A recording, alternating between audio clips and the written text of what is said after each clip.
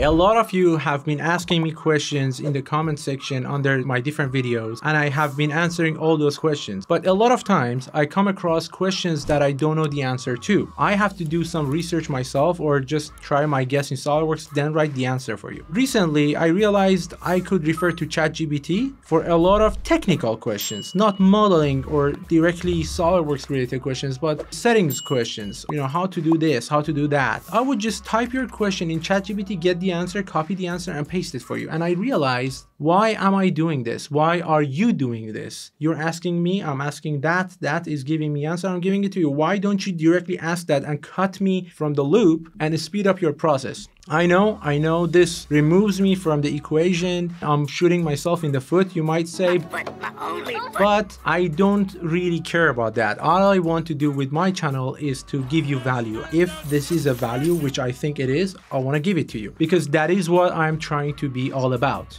To solve your problems, not to keep myself in the loop and slow down your process. No, that is not the way I do things. In this video, I'm going to show you a couple of examples of what kind of questions you can ask ChatGPT and when you should go there, what happens if you get stuck, because I did some try runs and ChatGPT gets some questions wrong too. So you cannot rely 100% to that. In those cases, you can come back to me and I'm more than happy to help you out. So let's go to my screen. I have prepared a couple of questions. I will show you what you can and cannot do with ChatGPT, and I hope by the end of this video I'm giving you something that you can work with and save a lot of time. So don't go anywhere, stay tuned. Okay, we are now in ChatGPT, and right off the bat, let me tell you the difference between GPT 3.5 and GPT 4. What you get in the free account is the 3.5, and GPT 4 costs around $20 a month or so. Not many people have that, but you definitely have 3.5. For that, I'm going to start with 3.5, and then I will show you the GPT 4 and compare them in case you want to go for the premium version, because the GPT 4 has a reasoning of 5 out of 5, 2.5 times more reasonable and concise than GPT 3.5. The advantage to 3.5 is that it's 2.5 times faster in generating responses, but the responses are slightly lower quality. Now let's see what we get. Okay, I have seen wrong answers here too, which I will show you. Okay, the first question I have prepared is this: what is the shortcut to hide a component in SolidWorks? We know the answer is the tab key, but let's just ask GPT 3.5. In SolidWorks, you can hide a component by using the shortcut key Control plus Shift plus H. What? I don't think it's right. I'm going to try this, but 99.99% this is random and it's not right. This will toggle the visibility of selected components. All right, Control, Shift, and H. Let's see if this is actually working.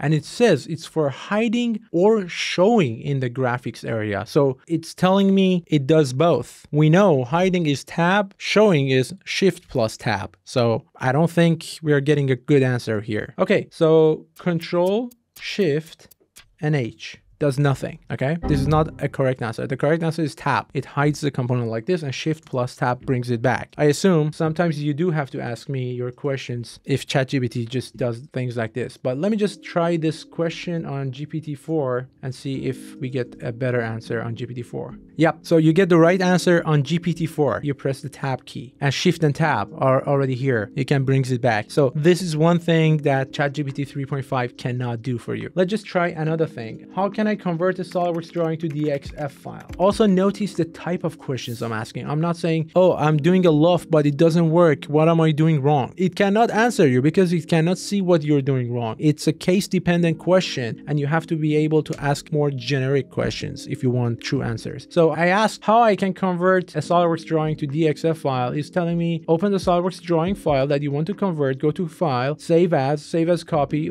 either. In the Save Type form, choose DXF. Yeah, that's the way you to do it. Even 3.5 got it right, so I assume that GPT-4 get it right too. Before we continue, I wanted to tell you that this video is sponsored by SolidWorks. Unleash the power of cloud with the 3D Experience platform, a secure turnkey solution that connects your people, ideas, and data in real time. Get rid of costly IT overhead and benefit from CAD-aware design, data management, and collaboration tools that are accessible, scalable, and intuitive. You can open open the SolidWorks platform on your browser like Chrome across multiple devices from anywhere in the world and access your files and keep working on it. You can collaborate with your colleagues from different remote locations, work on one single project and create one output. This platform is super capable and it can do things that you have not been exposed to before in SolidWorks. For example, the 3D Sculptor tool that I have been covering for the past couple of times. So I highly recommend you to just go in the link below or solidworks.com/cloud and check out what they are offering you. Do not underestimate this. This is pure value, and if you can be the first person in your company that brings it up in a meeting to your supervisor, head of department, or your boss, this can be good for your career too, because it definitely adds value to the company you're working for. You can get 1 or 2 licenses and you can speed up the processes that your team is working on by 2x, 3x, or 5x in different areas of modeling, whether it's sheet metal, documentation management, whether it's surface modeling, drawing, anything. It can do all of that, and I think you will appreciate checking that out. So go to solidworks.com/cloud. With 3D experience, your innovative ideas can come to life anywhere, anytime. Step into the future of design with the SolidWorks Cloud offer. Back to the video. The other day, I asked the very first question, what is the shortcut to hide a component in SolidWorks? And I got a weird answer. Both of them, 3.5 and 4, gave me the answer. It's the S key on the keyboard. I'm going to ask ChatGPT. Let's see what 3.5 gives us. S key as a shortcut to hide and show components. That's not right. Wait, what? It was not supposed to go down like this. S gives you the shortcut box. No, guys. Oh, Jesus. Turn off events. Okay, stop generating. Let's just ask GPT-4 that. This is GPT-4. Okay. What? What are you talking about? All right, so in a lot of cases, maybe it's good for me. I'm not putting myself completely out of business. I'm not saying you should go to ChatGPT and get all your questions answered. I'm saying if you want to try to get a quick answer, try ChatGPT. If the answer was garbage, then put it as a comment. You know, I read and answer every single question. This is what I have been doing since 2011, but sometimes it takes a little bit longer, especially recently that I'm very busy with my SolidWorks Course Pro, which by the way, reminds me, if you are serious about learning SolidWorks, there is no better course out there, period. Link in the description below, solidworkstutorials.net or solidworkscoursepro.com. Either go there, you will see what it's all about. You will see everything that is inside the course. You have free stuff to get, free mini course, free webinar, PDFs to download. Everything is there for you to go check it out. I have made it to help you, just like what I'm doing right now. Go ahead, check it out, and I'm sure a lot of you will join me inside the course and you will appreciate this. This is my rating, by the way.